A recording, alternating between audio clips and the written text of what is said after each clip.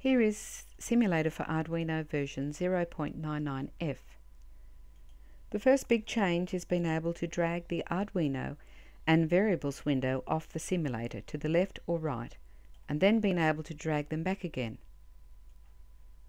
If the variable columns need resizing, turn off the Allow Undock /Dock checkbox. This also works when dragged out to a separate window.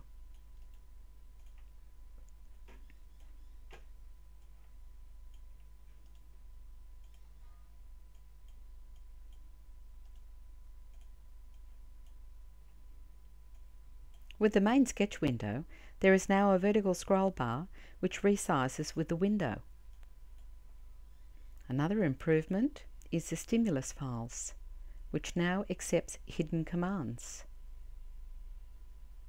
Let's load the serin.ino sketch. If we set the millis value to 5, we can see a new serial byte appears as the character A.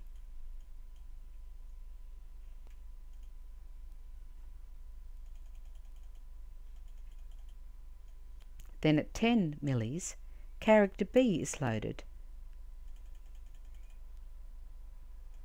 And finally, character C at 15 millis.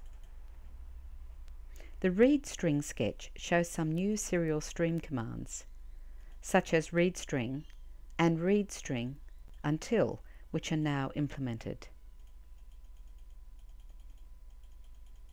With our website, here is a quick look behind the control panel, which shows where most of our links are coming from.